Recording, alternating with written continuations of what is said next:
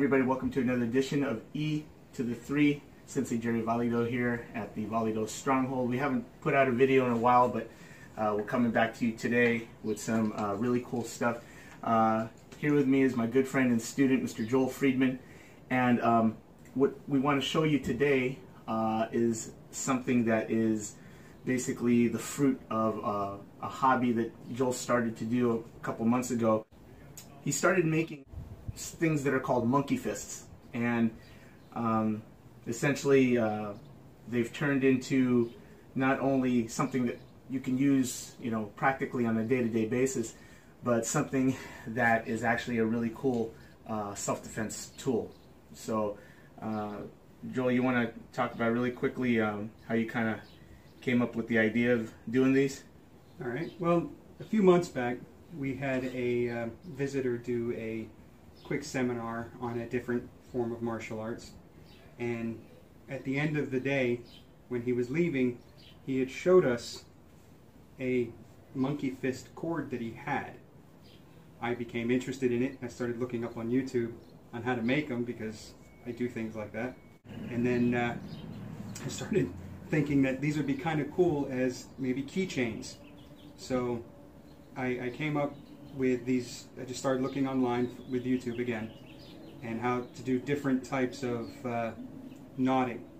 So the monkey fist, as we looked up, the monkey fist is named based on the pattern or the look of the knot. It looks like a fist. You've got the fingers there, and because it's small, like a monkey's hand, it looks like a monkey's fist. This is the smallest one I have that has a marble in it, and the largest one that we have here has a golf ball in it, and it has 8 strands on it. And the tighter the cords are, the nicer it looks. So I've got a more sturdy keychain here that has more knots on it, so it's got a more stable or rigid band or arm there. I have different lengths for like a handle, as it were. The arm is different length, different types of knots for the monkey fists there. This one is the more fluid, loose arm, as it were, because it's just the cord. You don't need to actually have a monkey fist if you're just using this as a distraction type of tool. This works as a whip as well. Comes across the eyes. Definitely something that can distract an attacker, as it were. Come across the eyes just so the person can get away. And it makes a little whipping sound too. See, it's nice. As you can see with Sensei's, he's got all his keys on there. So if he holds the monkey fist, he can reach out with his keys to do a lot more damage. I thought about that when I saw him do it a while ago, and I made a handle out of paracord, but the cord looks like a snake's belly, as it were. So I think they call that the snake knot there. But it's a handle, whether I have it with all 4 or just 3. But if a lady is reaching into her purse, she can grab that, and then surprise, there it is, the keys across the face, eyes, and she can run like the Dickens. The creativity that this guy has as he's continuing to make these different monkey fists and variations thereof is really something cool to watch his progression.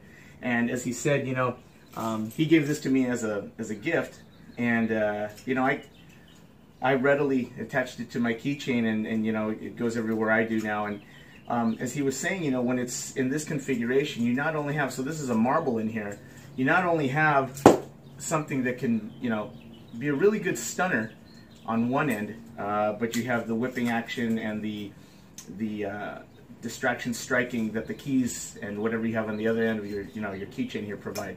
So in future videos, we will be coming out with how-to videos and training videos on what you can do with these monkey fists, and even something like this, or you can just call them paracord keychains, however you want to address it. But it's just yet another way to arm yourself in a subtle but effective manner, and something that is readily accessible, and you can carry it without drawing a lot of attention to yourself. And easily to deploy. Actually, yeah. Easy to deploy. Easy to deploy. If you're carrying this in your pocket, or like you said, a lady's carrying it in her purse, you know, you're going in and making a natural movement, and you're coming out with something like for Mr. Joel Friedman and myself, I'm Sensei Gerry VALIDO with VALIDO Martial Arts. Thank you for tuning in to another E to the 3. Make it happen.